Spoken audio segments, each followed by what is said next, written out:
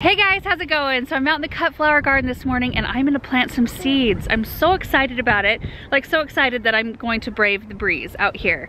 I don't know how, I mean it makes it a little more difficult when you're spreading compost and fertilizer and stuff like that, but it's just so exciting. I've got a stack of things that I wanna get planted and I'll probably do it over the course of the weekend. It's Friday today. Our water is supposed to be hooked up to the space on Monday. So I will water it in by hose, which we do have a hose nearby, and then just keep an eye on it this weekend, especially if it's really windy so that they don't dry out. But then the automatic irrigation should start in and then I won't have to monitor the water quite as closely. So I'm really excited about that. Benjamin is out here with me. He's eating his crackers, his snack over there. You can see kind of where we're at here. The honeyberries we just planted and moved to the corners there. Paul is over there working on the high tunnels. The dahlia supports are up. Irrigation has been run and it's done in all the corners now. When we did the little tour through here, this was not done, this corner, but I kind of wanted to show you what we did. So we did a grid system just like last year and we're gonna have two zones. So the zone over here will either be for melons, like watermelon and cantaloupe, well watermelon particularly, or tomatoes, I can't decide. And then right here will be pumpkins and squash. The reason why we're doing two zones is because whether or not I go with watermelon or tomatoes for that little kind of corner, they need to be watered differently than the pumpkins and squash, and that's something that we need to improve on from last year. So anyway, what we'll do is wherever I plant something, we'll pop in individual emitters. So I have it measured to where if I want to space them out 7.5 feet, I can do 5 one row and then go in between kind of and do 4, 5, 4, 5, 4, 5. So I think we'll still be able to fit quite a bit in, even though this space is a little bit smaller than last year. So I mentioned that each rectangle is about 8 feet more narrow and 20 feet shorter than last year, which last year's garden was just kind of insane. I mean, it was so much fun and I loved it. But in terms of size and what we're doing with it, what our purpose is with it, we really didn't need it to be that big. Hey, are you warm enough over there? Where'd your sunnies go? Are they right there? You watching Corey Carson? No? I'm watching this one. Train videos? No. Oh. Anyway, I've got all my supplies here in the back. Now I don't want to cast any blame, but there was a stack of land and sea bags that were all broken from somebody's tractor forklift skills. So anyway, we're going to be using through all of these bags today. I'm just going to spread a light layer. I've also got my starter fertilizer. I'll sprinkle a little bit of that in. And that's what we did last year. We just put compost and fertilizer in the areas where we were going to plant, and we are hoping to improve that system through the years, you know, especially if we get our own compost system going in the back. We'll be able to do leaf mulch in here and work that in. But last year we had such great luck, and I think it's just because this field has sat unused, unplanted for so many years, that there really is, like, there's a lot of nutrients in there, even though the soil looks white when it dries and it gets all cracked looking and horrible. But it grows some good stuff. I can't deny that. Well, based on last year anyway. Is it a little too breezy out here for you? I'm gonna call your daddy and tell him you're heading in, okay? Love you! Okay, so here's what I've got. I've got some baby's breath, which I think you have to seed every couple weeks for a succession harvest. Clary sage, bells of Ireland, bupleurum, a bunch of larkspur. So we've got fancy pink with white bee, misty lavender, Earl Grey, Galilee blue, splish splash, summer skies mix, and then we've got wrinkled cress and penny cress. A couple of different types of phlox. I've got grandiflora starry eyes and cherry caramel. A couple packets of that. Bee's friend, Phacelia,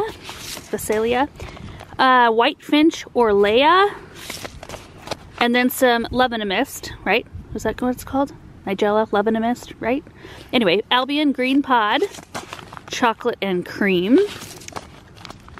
Oh yeah, Lebanon mist. Ha, I was right. Black pod, there's another green pod and a Delft blue. So we got a whole mess of seeds to get through. I've also got a stack of garden markers. These came from Gardener Supply.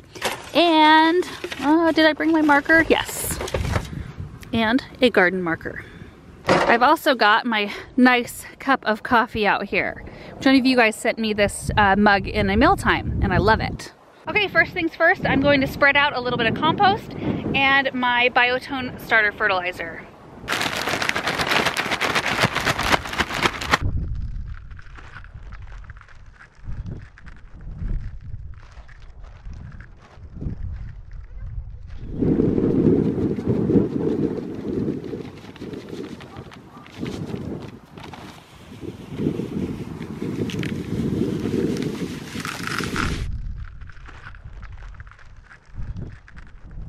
Oh, here comes Erin.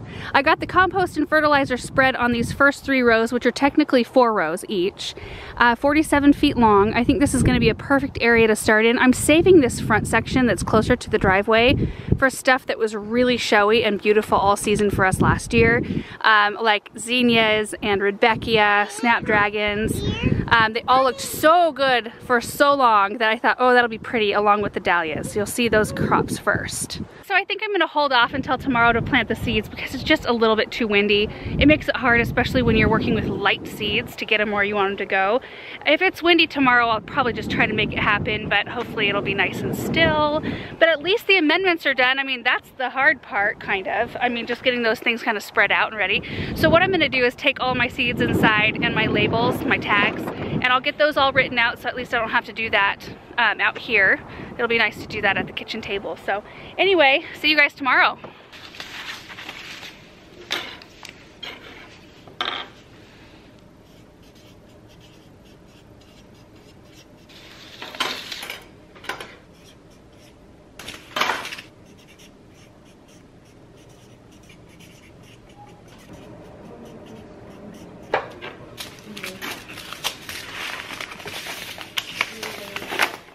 Alright guys, so it's been almost 1 full week since we started this project. It's been so bloomin' windy every single day, and then sputtering rain on and off and just extra cold. We had a hailstorm in there that I've just been pushing this project, like putting it off, and I think if I keep on doing that, it's just never gonna happen. So we're just gonna go with it. Hopefully everything goes well. The reason I didn't want to plant when it was so windy is it's just hard to keep everything moist. I mean, we're out here in the middle of just kind of nowhere. There's nothing to protect these seedlings from any kind of wind. So yeah, I just thought, well, if I could wait till it gets a little bit more still, which just, it's not happening. Also, the guys have come and they're starting to hook up the water to each one of these sections. And they're supposed to have it done by, well, sometime this week, which is the end of the week is tomorrow. So I'm not sure that it's actually gonna get done all the way, but it'll be nice to have that going because then I can automatically water these and not have to come out here and do it with a hose.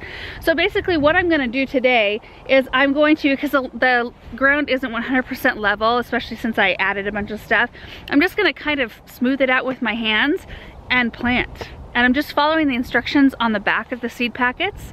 That's the best way to go. A lot of these things I've planted before, with exception, the phlox is an exception. I've never planted that from seed. What are the other ones? The buplurum I've never planted. Is that how you say it? I'm not sure. And I've actually never grown cress before either. So anyway, it'll be fun to see how these do out here. And I don't think I'm gonna need any more than these 3 rows, which are 47 feet long, right? 60 minus 13, that's how big these cutouts are up here. That should be plenty for this kind of first little batch of crops.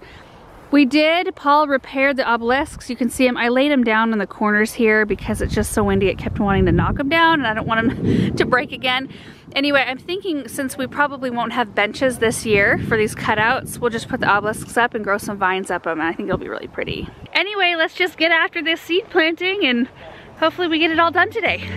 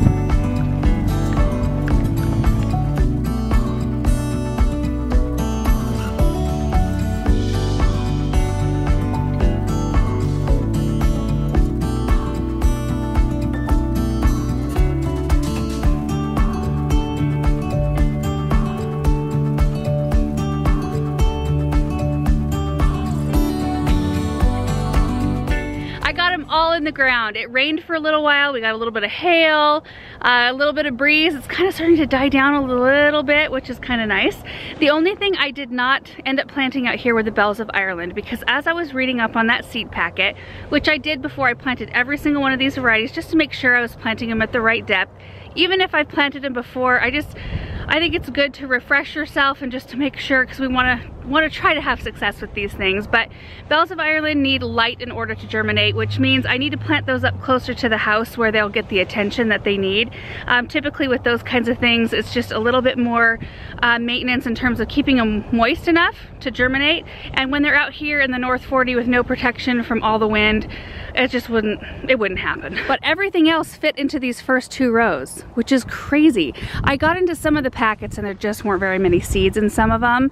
And I'm a chronic heavy seeder, so I will probably have to thin some out. But it's actually really great because I've got potatoes that I want to get in the ground, and this row is all ready to roll. So I think that's where our potatoes will go this year. And this cut flower garden is kind of like a whatever we want to plant in it sort of garden. Like last year we did pumpkins and tomatoes. I did my melons, corn. I had some fall crops in there, so peas and carrots and beets and chard and I don't know what else. Beans. We had all kinds of stuff mixed in with the flowers, and I kind of love that. Anyway, let's take a look at where everything's at. So you can see here I've got the 2 varieties of phlox, and I have a piece of landscape fabric over the top of them because they do require darkness in order to germinate. I may have to go grab a couple more bricks to keep, I just saw the wind kind of lift it right there in the center. Anyway, I just want to make sure that they're getting what they need. I've never grown that one from seed before. Next, which you can't see the tag, it's right underneath the cloth, is clary sage right here. Then we've got baby's breath, which you're supposed to plant like every couple of weeks to have a fresh harvest. So you successive plant that one, and then, or succession plant rather. We've got white finch orlea right here. And then we've got the buplurum right here. Somebody needs to tell me how to pronounce that one. Gosh. And then we've got bee's friend, which also needs darkness. However, these seeds, it does say to bury them 1/4 of an inch deep, so I think they have plenty of darkness being covered. But I had this landscape fabric out here and I thought, well, why not? I'll just cover it, and that way we won't hopefully mess up. And then the second row is all Nigella and larkspur. So we've got Nigella first. There's Delft blue right there. The next one is chocolate and cream. Then we've got Albion green pod, Miss Jekyll right there, Albion black pod, and then one that's just straight up love in a mist, which is the common name for Nigella. Oh, and then cress, I forgot. There's cress in here. So there's wrinkled, crinkled cress right here, and then penny cress, and then all of these are larkspur. So we've got Splish Splash, Galilee blue, French pink white with bee, Summer Skies mix, Earl Grey, and Misty Lavender. It's kind of nice because we do have a frost-free water faucet there with a hose link. I'm able just to pull the hose right out, water them, and then it retracts right back into its little thing. What do you call that? Shroud? Case? Whatever. Anyway, we have a water source nearby. And I'm hoping I only have to hand water them for a few days before our water is actually set up and I'm able to run it from my phone, which will be super, super nice. But I'm just so excited to have these things in the ground. This is the first thing plant in the cut flower garden. So it's kind of kicking off this season, which is way earlier than last season. So last year we were planting in mid-June mostly. I planted some of my sweet peas just because they were getting so lanky. I think maybe toward the first part of June, and I had to hand water them the whole time. It was a total pain to do that because we didn't have any water source close by, and so I had to hook up multiple hoses and drag them across the land to get them to my sweet peas. It was worth it in the end because the sweet peas were gorgeous. But anyway, we're just so much more experienced, I guess, this year, and I think every year we'll just get better. We never know everything, so I think we'll learn how to do things better and more efficiently every single year. We'll also learn about spacing, irrigation. We'll learn about different crops and how to succession plant them so that we, I don't know, that we're getting the most out of this space, and then we can give away as much as we can. And I don't know, it's just a really fun space. Anyway, thank you guys so much for watching this video. I hope you enjoyed it, and I hope you're having a great day, and we'll see you in the next video. Bye.